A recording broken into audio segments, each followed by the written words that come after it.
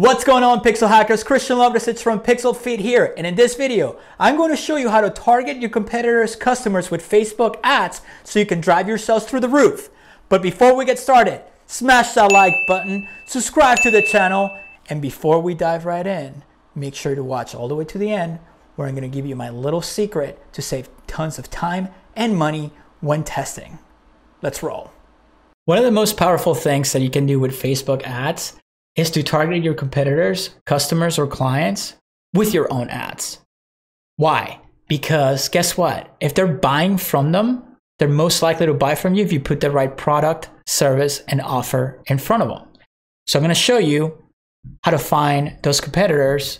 And then if you stay till the end, I'm going to show you how to test those interests so you don't waste time and money trying to figure out which ones work and which ones don't. All right, so let's get started. The first thing that you're going to do is you're going to create a new campaign. And for this purpose, I'm just going to create a random conversion campaign and name it CBO.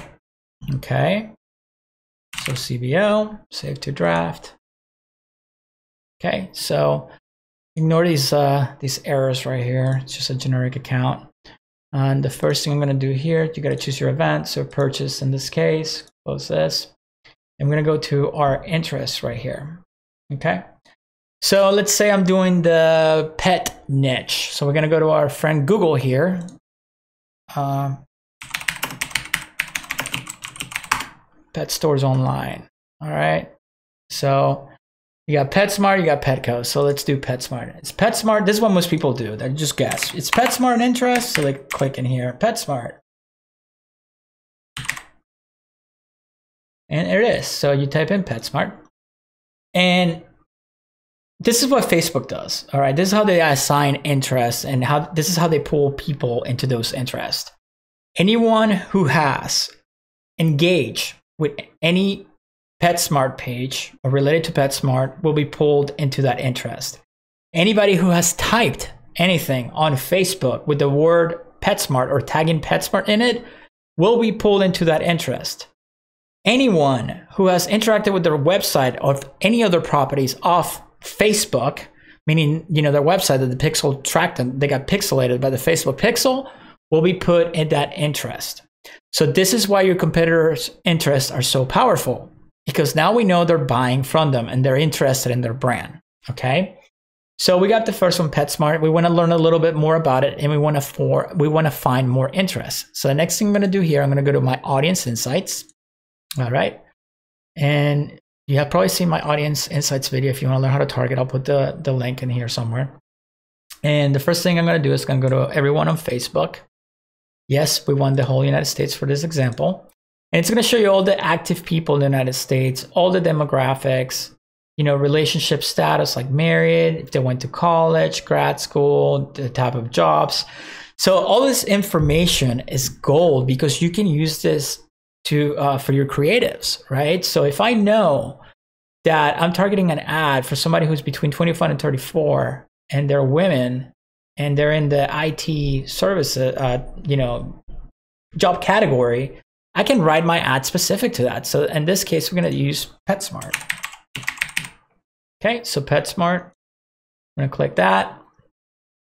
And now see how everything changes. So now we know that most of the people pulled into that interest are 75% women, 25% men.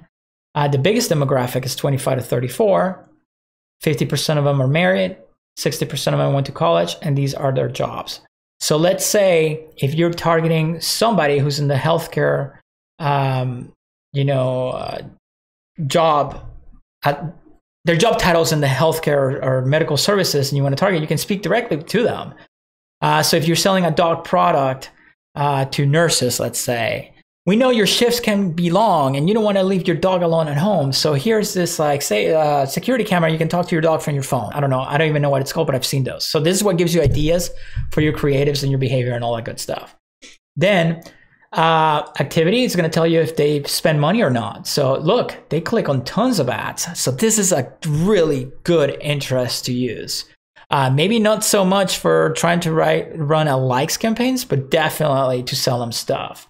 Now we know that most of them use Androids and iPhones.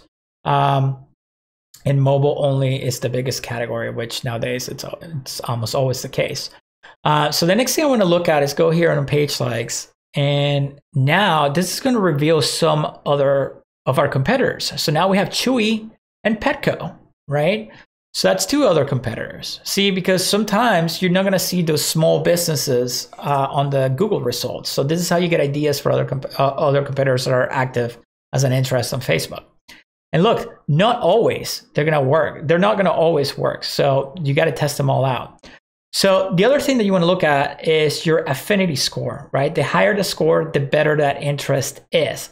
So what is affinity? Affinity is how likely your audience is to like a given page compared to everyone on Facebook, or engage, or, you know, most likely to be into what you're trying to show them. Okay, it's not just likes. It's how much most likely they're going to take action on whatever you put in front of them. So PetSmart's good. So let's say the next one I want to do is, I don't know, Chewy. So let's try Chewy. Why not? Chewy Pet Supply. So you're going to see everything change. Oh, of course it's not working. So the one I saw was Petco, I believe it was. Yeah, Petco. This looks always buggy. So let's see if this comes up. There you go. So Petco.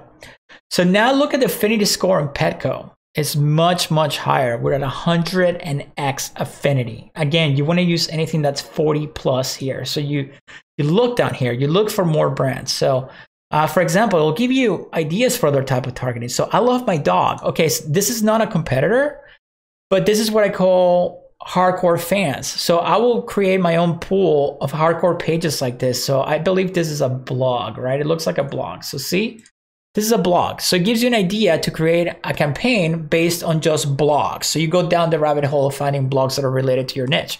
But that's another video for another day. We want to stick to stores. That's all we want to do, just stores. Okay, so Petco, that's another one. So we'll go in here and I will definitely test it out. So we'll type in Petco. Is that available? Right? Yes, it is. That's an interest, right? So if you really want to get tricky with your targeting, you can do that. You can play with the demographics. So in this case, Petco is what was it? 25 to 34 is your biggest audience, right? So you go 25 to 34. Now, you can do this. I don't like to do this until the end of a campaign to do what's called trimming out the fat. And the reason as to why is because if you start from the get-go targeting like this, you're choking the Facebook algorithm and your conversions are going to be much, much more expensive. Facebook has gotten really good about putting the ad in front of the right demographic at the right time and the right placement. So I usually leave automatic placements on like that. Okay. So now as you keep digging through this and you keep finding your interest, you're going to build a list, right, of these interests. So here's another one, Barkbox. That's a subscription box. Is that available? I don't know. Let's check it out. Barkbox. So it is. So let's look at our demographics and hopefully it's working. It's not going to give me an error. So let's see. Okay, come on. There you go. So now we have Barkbox. That's a new one. Look at that affinity score. That just jumped up to 283x. Do you think that's going to be a good product? Of course. Look at that affinity score. I bet you if we go on their page, we're going to see some good stuff of what they're selling. So another thing that I like to do here is I will go to their ad library, right? And it's currently running ads. So I will click ad library. What are they selling, right? So let's say you have your own store and you want to know what they're selling, or you're an agency, you want to know what they're pushing. What angles are they pushing? Go through their ads. Look, they have a Scooby-Doo plush that they're selling, right? Can you sell that? Can you sell something similar? So this is what people are buying from this interest. Okay, see how it just opens up. Now you're seeing the matrix, right? So this is how you do it. So you add it to your list of competitors. Now, how do you test all these interests without wasting thousands and thousands of dollars in time, meaning days and days and days? You can literally figure this out in a couple of days by spending just a few bucks. So let me show you one of my accounts here. So this is an account that I just launched literally a week and a half ago. And the way that I do is you can see the sales are rolling in already, right? And this is how I do it. I create one specific campaign, PPE, page post engagement. And inside that campaign, every single interest, I will set an ad set with it, right? And what I do is I set them for like $5 each and let them run for 3 days. And this is what you're gonna see. When you look at your stats, you're gonna look at your outbound clicks, right? And I already sort them by highest to lowest, right? And some of them are not even going to work. And you can see this in less than 24 hours sometimes. Some of them I just 24 hours, I know if they're gonna work or not. But if you really wanna play it safe, give it 3 days each, right? And the way I test 4 at a time, because I'm gonna pull 4 into one CBO campaign with $100 a day to start, right? So that's how I do it. If you're doing $50 CBOs a day, then do 2, okay? If you're just doing 1, then just do 1. That's okay. You're in your own budget. Go as fast as you can. You know, the amount of money you spend is basically how fast you can scale, right? But it's okay.